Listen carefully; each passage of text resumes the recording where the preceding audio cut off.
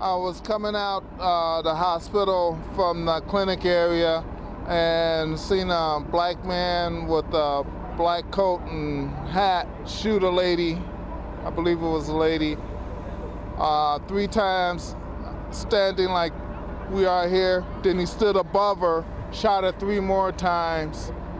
I seen a police car started coming in, and he started shooting at the squad car.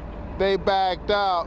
Then he came into the hospital and just started shooting people. We ran and hid till the police officers told us to get out. So you're telling me that that shooter came inside the hospital? Yes. Wow. How far were you from it? Maybe 5 feet. What's going through your head? I'm scared shitless right now. Sorry, but I just want to get home to my wife and family. Understandable.